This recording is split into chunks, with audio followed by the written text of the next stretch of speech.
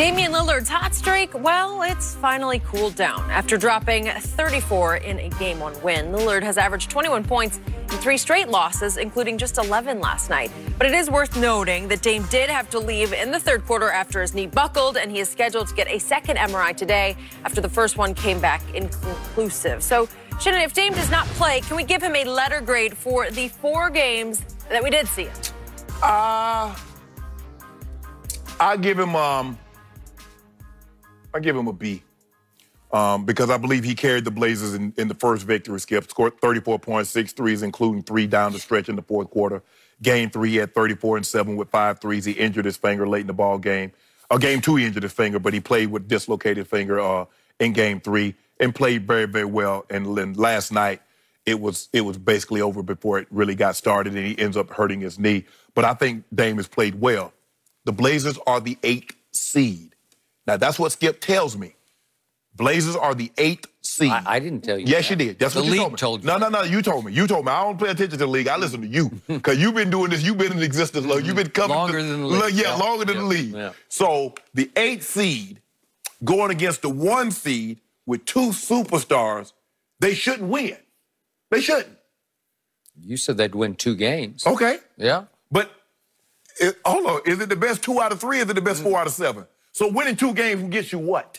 Well, some experts known as Charles Barkley and Greg Anthony said Portland's going to win this series. Exactly. But here's the thing, Skip. They say that, and they win, they look like geniuses. They say that, they lose, and then what?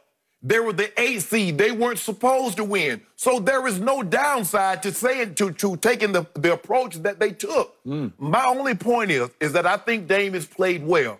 Last night notwithstanding, no one played well, but it was an avalanche. It got out of hand. I mean, they missed those shots. Skip, it was 15-0. No shots went in early, and it seemed like they got frustrated. They started every call. Whiteside was arguing every call. Melo was arguing. Everybody was arguing calls, and the Lakers was going up and down the court. So for me, I'm going to give him a B in the games that he's played. I thought he's played well, but he's overmatched. The Lakers are a better team. He did win 1 game. Okay.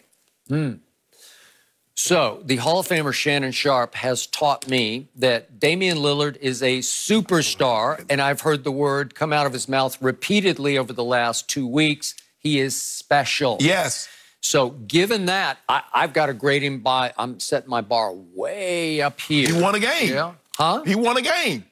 I don't know if he won the game, but they did win the first game thanks to LeBron going completely quiet down the stretch. So why you got to blame LeBron instead of giving him credit? I've got to grade him by the highest curve. Okay.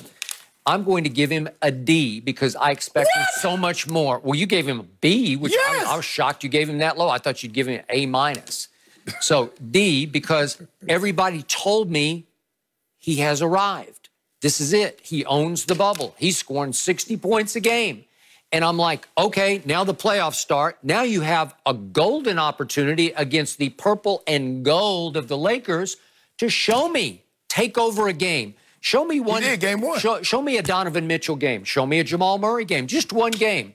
He had 1 flurry in 4 games, and it was in mid-4th quarter of game 1. Okay. But LeBron still had a 6-point lead with 7 minutes to go, and LeBron came up completely empty down the stretch, missing 2 free throws. He scored 2 points over the last 7 minutes on a tip-in.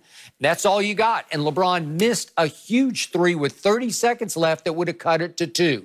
It was more about what LeBron didn't do because after the 3rd 3, which came with about 4 minutes left in that 4th quarter, we didn't hear from Damian again. It wasn't like Donovan Mitchell finishes a game or Jamal finishes a game and an overtime. I've yet to see one of those games from Damian. And obviously in game 3 in the 4th quarter, it's a winnable game. And he goes 1 for 6 in the 4th quarter and 0 for 4. So for the whole series, he's shooting 31% from the field. That's horrible. And 33% from 3. And again, I give you all that we've talked about. He is the greatest athlete rapper we've ever heard. There ain't nobody. Well, I'm telling you, but this helped hype him as a basketball player. No. He is the smoothest long-distance three-point shooter I've ever seen. It is so smooth and effortless. I love to watch him shoot it. but he doesn't make enough of them when they really matter. Last night, it's do or die for them, basically, because it's 2-1. You're going to fall down 3-1. He doesn't make his first shot until they're down 24 points. That's not transcendent superstar. Skip, it was an avalanche, okay? It got out of hand. But it's a 1-8 matchup. And although we've seen 8s beat 1 seeds, let's not pretend that the Lakers with AD and LeBron is probably more formidable than any other 1-8 matchup in history. Is he a superstar or not? He's a star to me, but he's not superstar. He's not in that top echelon. So let me ask you a question. Was Michael Jordan a superstar? Why do we always have to go back to Because I want to... Don't put Damian Lillard in the same sentence. You tell me anybody that's transcendent, that's a superstar, should win one game. Why didn't Jordan win a game? Against the Boston Celtics? Are you kidding me? After he had broken his leg and missed most of the year. So he was playing on a broken leg. And against the best wishes of the team doctors, he said, I want to play in the playoffs. So Michael Jordan scored 63 points on a broken leg. Well, he's just coming off it. It's probably tender. No. He played in the regular season, too. Yeah. He played the last, 2 games? He played the regular season. So the leg was healed. Well, it's just stupid. We're just wasting our time on this. We're talking about Damian Lillard. That's my point. This was my point going in, and I told him this literally on the phone, so to his face. I told him, just show me. Show me what you can do, because the last 2 playoffs had ended so badly for him. He got swept by the Pelicans, and he got swept by the no KD Golden State Warriors. All 4 games close going to the fourth quarter. One they led. And in those fourth quarters, he shot 29% combined from 3. So it's horrible. There's no clutch shooting here. So you can't do it when it matters the most. Okay, you want to make an argument? Okay, I'll give you that. Getting swept by the Pelicans when you're the 3 seed by a 6 seed is bad. But they got swept last year by the #1 seed in Golden State, correct? Yeah. No KD. It's just 2 guards versus 2 guards, basically. But is that the same team that won 73-9 without KD with a unanimous MVP? Well, that was what, 3 years before that? That was 2. So they had played before in playoffs games without KD. Are you that guy or not? I'm asking you. Hold on just a second. I'm just a second now. So in other words, unless Dame Lillard, the only way he could convince you he was that guy, he needed to be a 1 seed with 2 superstar players.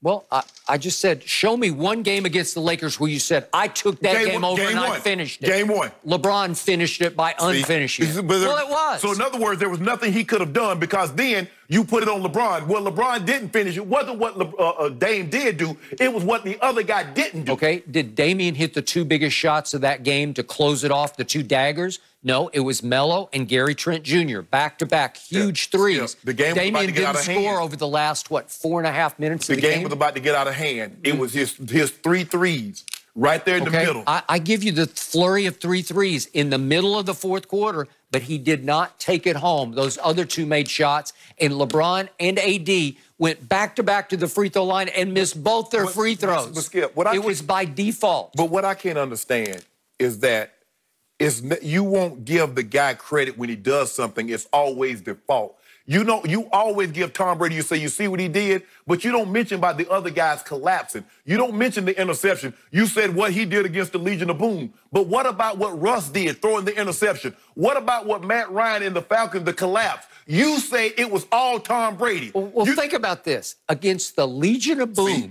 down, wait a second, down 24-14 going to the fourth quarter against that group, one of the most intimidating forces we've ever seen in this league. Think about this. He throws for 124 just in the fourth quarter and 2 touchdowns to win the game. And guess what? Wow. And you mentioned what he did, but you don't mention what Seattle didn't do. Okay, like you do now. That's transcendent. I haven't seen it from Damian. He's really good. He's a star. So why did he transcend Nick Foles? Huh? Why did he transcend Nick Foles? Who? Tom Brady. He set the all-time record in any playoff game ever played for passing yardage, 505. No one's ever thrown for 505. Who scored the most points in a playoff game in NBA history? I don't know. You do know. He called an L. That 63 is an L. Tom Brady threw for the most yards in a game, in playoff history in Cardinale? Because his coach, his head coach, benched the best defensive player, Malcolm Butler, who ended the Seattle Super Bowl. He got inexplicably, mysteriously benched for the entire game, and they gave up 41 to Nick Foles. That's why he lost. He scored 33 and lost. So the best defensive player, so Stephon Gilmore was not their best defensive player. It was Malcolm Butler. In which year? In that Super Bowl? Yes. I think he was. Yeah, he played the most played more snaps than anybody. On the whole defense, he played the most. Yeah, Malcolm Butler was never better than Stephon Gilmore. Played the most. It doesn't matter because you play the most, Skip. Okay. He was never better than Stephon Gilmore. Can you explain why he got benched? No, you can't. Can you explain why you lost the game? Because Tom Brady got outplayed by Nick Foles. Oh, Nicky. I don't think Nicky Foles, that's what they call it. Nicky Foles. Little Nicky I think that's a new one around here, new nickname. Guys, since you already naturally transitioned to the NFL, I want to stay talking about the Cowboys because Jerry Jones had some interesting comments about Dallas's interest in Earl Thomas. We'll give you the latest next.